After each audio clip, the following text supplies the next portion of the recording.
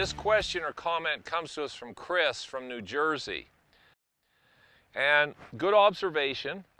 His comment was, so how do I create more speed? If it's just momentum, then everybody would hit it the same distance.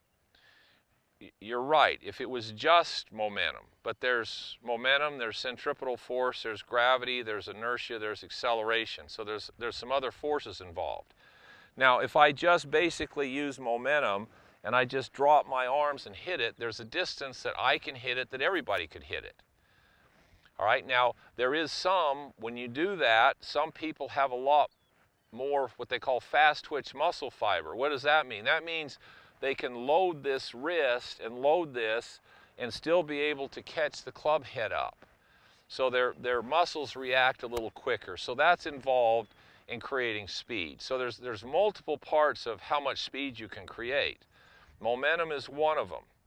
So once we get the momentum going and you max that out, now as your body starts to rotate, and also as your arms are a little higher, that gives you a chance to create more momentum. Now, can you hit it far with a short swing? There's good players that have done that.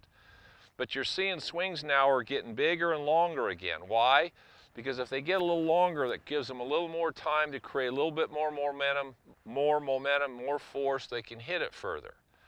So once you've maxed out what your arm swing can do, and you've got that going, now it becomes your leg strength, because now as you come down into the ball and the momentum of the club's going forward, the more this left leg pushes my left hip back, not turn my hips, just pushes it back away from the forward momentum of the club, then whoa, that causes acceleration of my arms. And that pushback is what accelerates the club, straightens my arm, and points the handle of the club back at me real quickly, as opposed to the handle being dragged like this. So when you come down, once I'm here, the faster that handle gets back at me, the more club head speed I generate. That's why it's so important to work on this L to L, because if you get here and you just straighten your arms and the club doesn't get here, so it doesn't pass your hands, and this doesn't get aimed back at you quickly, you can't create any speed. All right, so it's that lever system, and then it's this leg. So then we're starting to talk strength, flexibility, then there's a lot of things. So there's a lot to creating maximum speed. For most people though, if all you did was what your arms will allow from an arm swing, and you let the club the momentum of the club go, and your body work correctly, and this offset the forward momentum of the club, and it pushed back and away, just like that. Now, there's no strength. That's very little strength. I could do that with 2 fingers holding the club. That ball went 235 in the air. I've got my launch monitor here, my Rapsodo, so I see where every ball goes. So when you think about most people that you play golf with, how many of them carry their driver 235? Carry. Now that's going to roll out probably on a hard fairway. That'll go to 260, 265. All right, so my question becomes, how far do you have to hit it? Does strength play into it? To some degree. Does timing and sequence play into it? See, timing and sequence plays more into how far you hit it than strength does. See, everybody's going crazy on this strength thing, but the sequencing of how you move and how that creates force is more important than how strong you are. I'll say that again. The sequencing and the timing of how you move relative to that club is more important in creating your maximum speed with control than strength ever will be.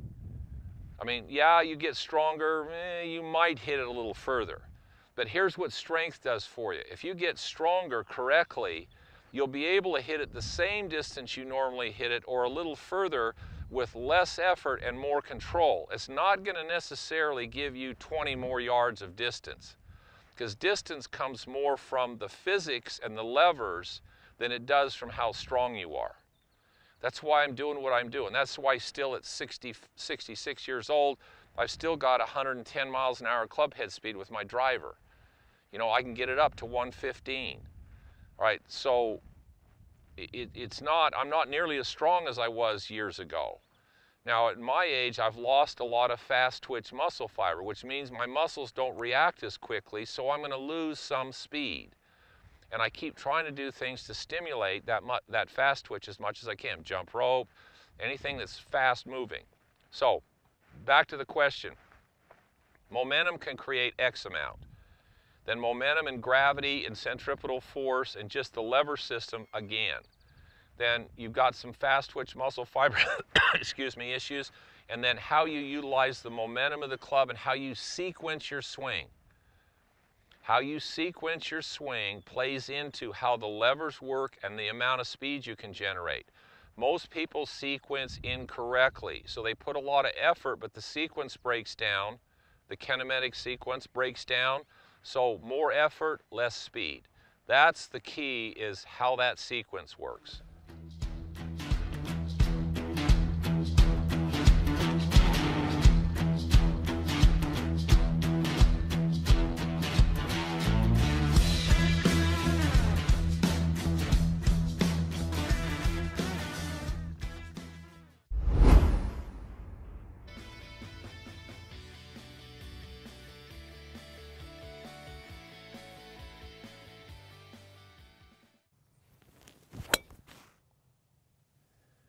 Be sure to subscribe to my channel for regular updates and tips.